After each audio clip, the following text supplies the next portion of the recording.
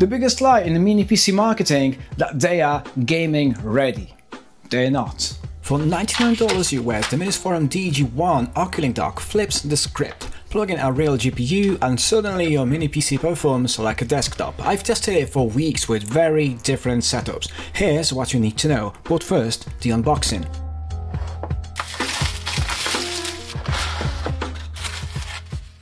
Inside the box, paperwork no one reads. The DEG1 in brushed aluminium, thankfully no cheap plastic. A half-meter OCuLink cable, a sturdy GPU and PSC brace, and 5 screws. No RGB, no gimmicks, just the essentials to turn a mini PC into a gaming machine. The DEG1 is brutally functional. One OCuLink port, PCIe bracket, PSU padding with a 24-pin socket, power button and a small logo. That's it. No fake gamer aesthetics, because the point is performance. It runs PCIe 40x4 64 Gbps theoretical bandwidth. In real life, that's faster than Thunderbolt 4 usual 22 to 32 Gbps, and that's why Minisforum skipped USB 4 entirely. The DEG1 was never meant for daisy chaining docks or spare ports. It's a dock built around one job: letting GPU run free. When you first see it, the frame looks industrial, maybe even ugly, but pick it up, fit a PSU, slot in a card, and it makes sense. Everything about it's rock solid, made to last, and unapologetically practical. Setup feels like building a stripped down desktop, only quicker. PSU first. I dropped in a standard 750 watt ATX, but SFX units fit too. GPU next. My first test was a triple fan Radeon RX 9060 XT. Slot in, locked, and braced with a support bar to prevent sag. Power up, 24-pin from PSU to dock, 8-pin PCIe into the GPU. Nothing tricky, no adapters, just like a desktop. Now OCuLink, half a meter cable straight to the mini PC. No Thunderbolt bottlenecks, no software layer, just raw PCIe pass-through. Now boot and go. Windows picked up drivers instantly, no bloat, no fuss. And here's the key, it works with any PCIe GPU. It doesn't matter if it's Radeon or NVidia, I tested both and they ran flawlessly. Limitations are simple, you need an OCuLink ready mini PC or SFF desktop. Intel Macs with metal see it, but Apple Silicon won't. Now let's talk about speed. Everyone knows USB 4 tops around 40 Gbps, but in practice you get 28, maybe 32. OCuLink is different. It consistently hits 41 to 58 Gbps, which is nearly native PCIe performance. That's the DEG1's secret weapon. And this design choice makes sense. The DEG1 doesn't even support USB 4. It was built for more powerful GPUs, the kind that actually need that extra bandwidth. To test it, I started with the Radeon RX 9060 XT triple fan card, Forza Horizon 5 at 2K Ultra, smooth 100 FPS. Assassin's Creed Mirage at 2K FSR4, no stutter at all.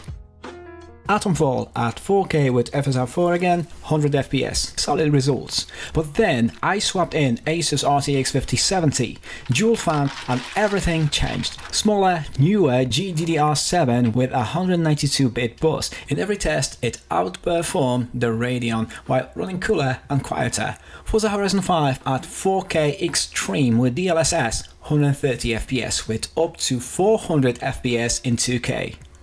Assassin's Creed Mirage at 4K DLSS, 160 FPS and over 250 FPS at 2K. And Grand Theft Auto 5 Enhanced Edition, all settings maxed DLSS on 130 FPS at 4K and over 250 at 2K. Visuals looked incredible. That's when I realized this is the real sweet spot. I'm planning to upgrade to the RTX 5070 Ti with 16 gigs of VRAM and 256-bit bus, and maybe even the RTX 5080 Ti. But here's the reality check. If you're thinking about pairing a DEG1 with an RTX 5090 Ti or RX 9080, don't. The times for lanes become the bottleneck. You'll never unlock the full potential on those flagship cards here. So the RTX 5070 Ti 16 gigs, that's where this setup truly shines. Smooth AAA, buttery S-Sports frames and desktop class gaming without wasted silicon. After pushing frame rates that high, the next question is always, but what about heat and noise? Here's where the open-air design of the EG1 shows its strength. With no enclosure to trap heat, cooling feels almost effortless. On my thermal cam, the Radeon triple fan card often didn't even bother spinning its fans during lighter loads. On the smaller dual fan RTX 5070, same story, laser spins, temps just as good as the triple fan. That's when it clicked. 3 fans are overkill here. 2 fans are plenty. Airflow is never a bottleneck. Cooling is easy. Noise is minimal. In fact, most of the sound doesn't even come from the GPU, it comes from the PSU.